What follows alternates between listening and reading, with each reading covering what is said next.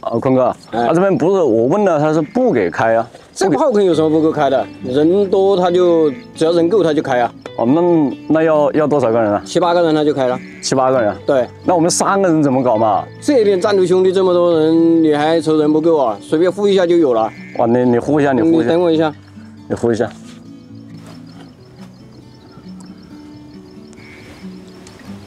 兄弟们，队长过来了，斧头集合。喂鱼啊，起来喂鱼啊，不要睡了。快一点，就近的兄弟们快一点。你说等一下会不会下雨啊？这个天谁说得清楚啊？你这个雨就跟你带来似的，每一次来一次下一次雨，就跟广东雨神一样。啊，300是吧？对。那等一下如果说是下大雨，停不停钟？我们这除了下暴雨跟打雷，没有停钟这个说法。你这样还想钓鱼？你有没有钓鱼精神啊？我就问一下而已嘛。那你钓不钓嘛？钓。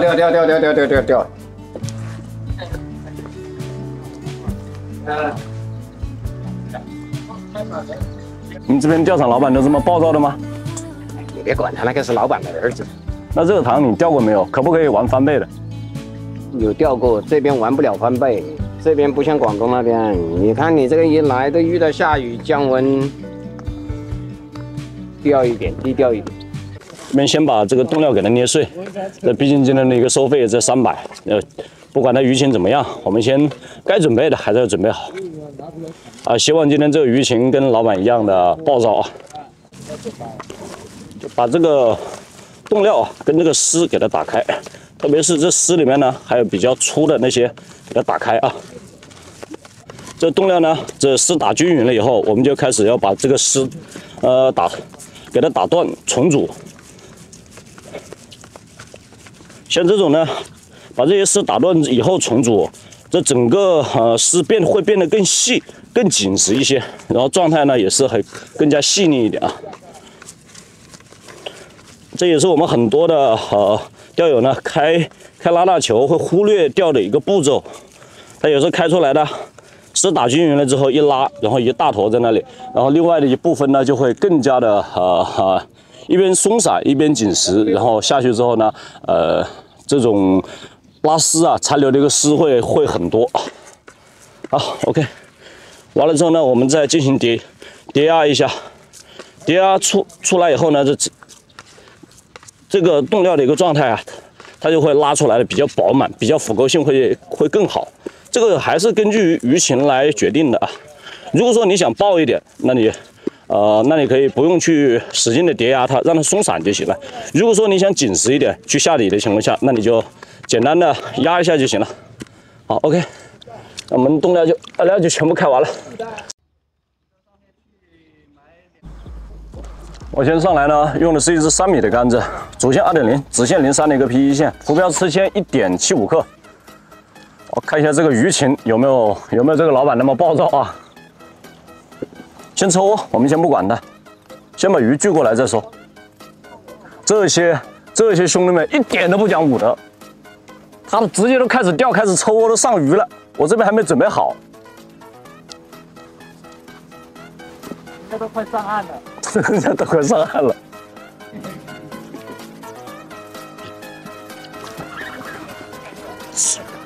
这是卯的，第一条鱼还是卯的，麻烦。可能这个鱼又跟那天一样的，这雨又要下又下不来，估计又是这种起伏乱沉的这种状态。像这种的情况呢，很麻烦的。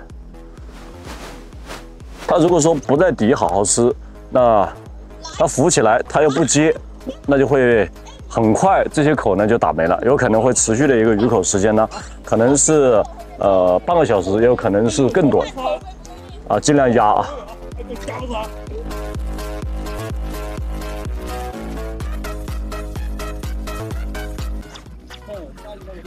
你这什么东西嘛？这么冲的吗？我在窝子里面呢，开始已经进鱼了，但是呢，鱼进的不多，所以我们在这种情况下下去呢，它会给一些动作慢慢磨的时候呢，我们不要去等它，直接起。因为这个时候窝子里面的鱼群数量少了，所以就会造成它的这个吃口啊没有那种抢食的一个状态。我们如果说越等，你窝子里面聚的鱼也少了以后呢，这种动作会持续的时间更长。那么你反复的去抽到什么样的为止，就是一下去给动作，一下去马上给动作给口的那种的。我们可以稍微的把这个速度啊减缓一下，频率，然后减缓一下。你看，来了不？有。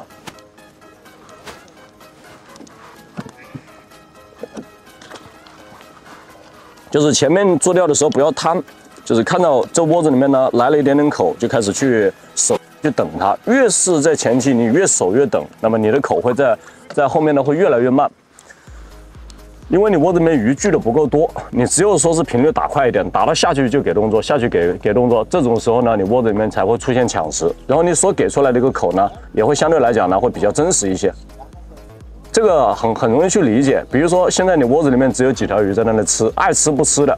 那如果说你它本来就是2、3条或者4、5条在那里爱吃不吃的磨来磨去，那你如果说你窝子里面是10几条、20几条之后呢，你就会发现它们就会开始抢了，因为1、2条的时候它不吃，它都有的吃，它都爱吃不吃的它有的吃。如果鱼多了，你不吃，另外一个就抢，所以就跟人是一样的啊。就弄死它，先把它推到房里头，它叫想你的那就是它。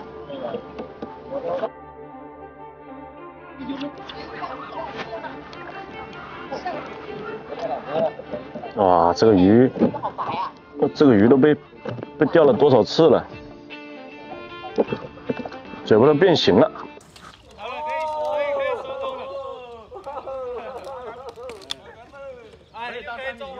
一个出名了，一个出名了。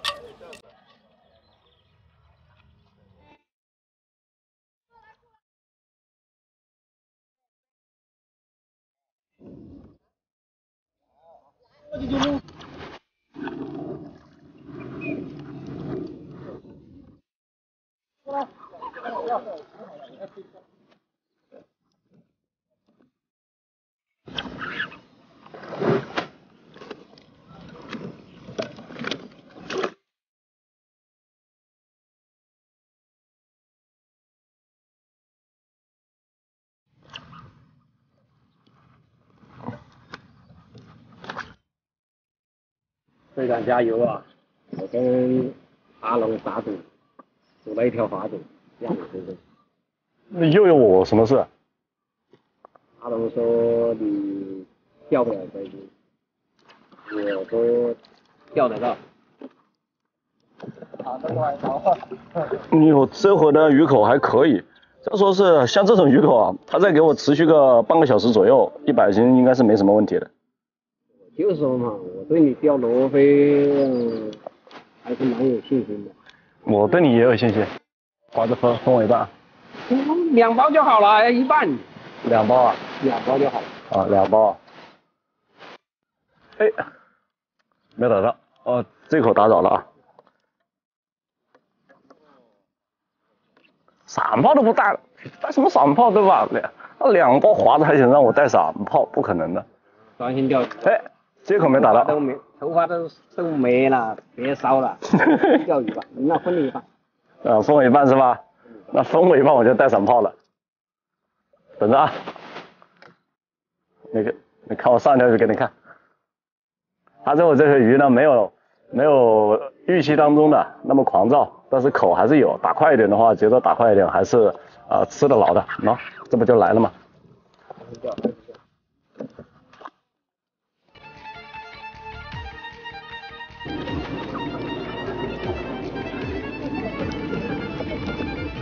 这个炊事班的人怎么能上战场呢？大哥，你是来考教的吧？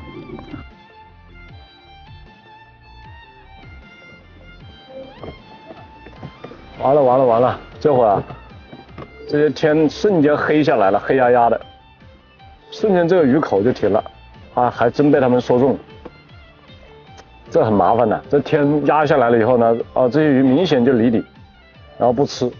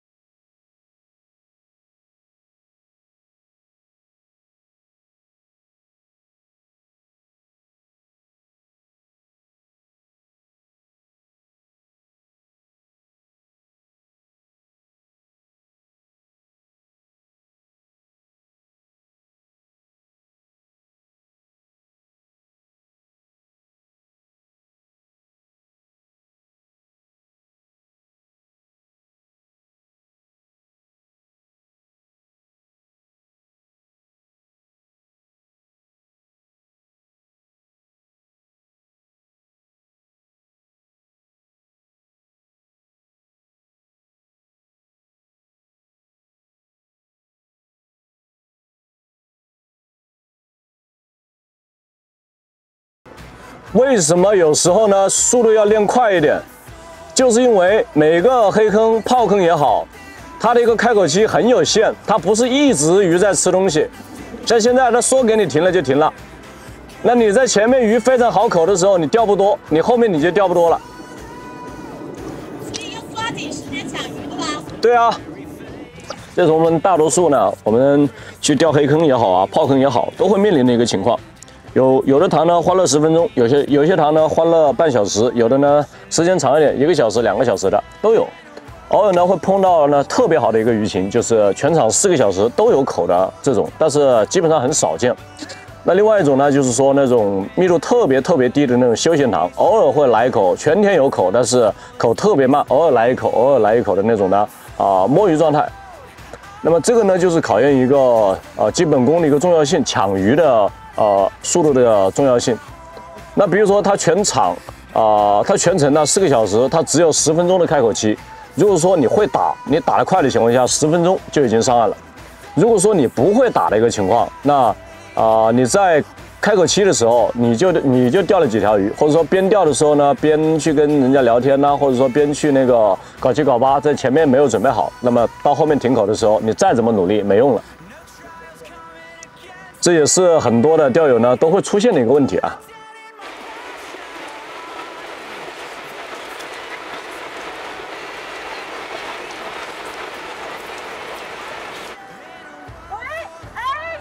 又来了！我暴雨狂吼！哇！暴雨狂吼！哇！这不得！哇！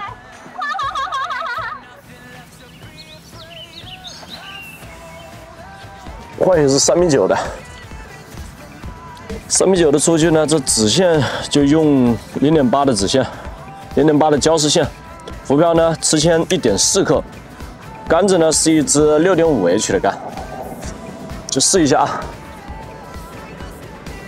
先开始先扎一下吧，那把超网给我，挡针现在是没用了，那把超网给我。好，这么能磨的吗？尼龙线呢、怎么磨的就跟03，就跟那06的 PE 线一样的磨法，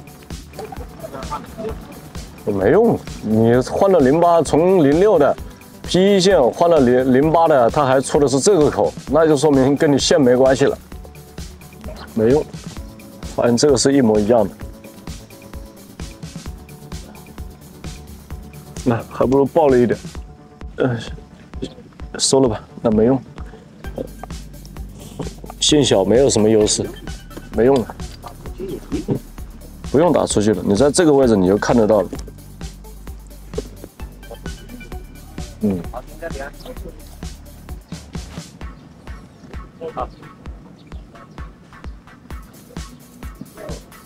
怎么样，队长？你干嘛去了？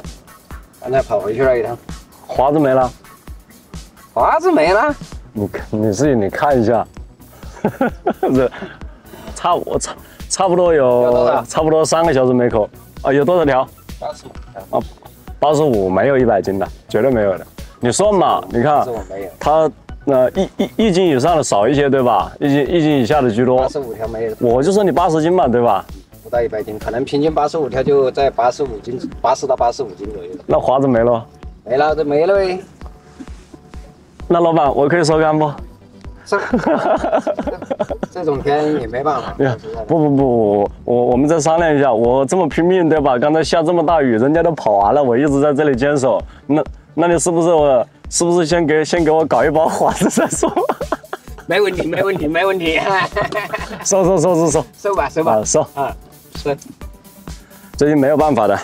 个个都跑了，只有我在这里。个个都跑了。就是呢，像今天它有一波好口，就是在小鱼那边呢出现了一波好口，就是动作比较快。然后我们这一排开始钓的时候呢，口就特别慢。再到后面一直那个天一阴下来啊，天黑压压的阴下来，快要下雨的时候，就一下瞬间收口，全塘收口。再加上暴雨下起来了，他们都跑了，跑去干嘛去了？不方便讲啊。后面呢，那雨一下来了嘛，就全部跑了躲雨去了，跑那边喝茶去了。然后我们这边打了整个后面的一个过程2、3个小时，就只钓了5条鱼，它就是很奇怪的。那么这也是我们在黑坑当中常见的一个问题，开口期是非常有限，给你一个半个小时左右的一个开口期，你能抢多少抢多少，抢没了就没了。那么我们这一期呢就到这里了，感谢各位的支持，我们下期再见啊！这里大家记得找坤哥拿华子啊。好的。收吧收吧。啊，再不收，等下又下大了。来收吧。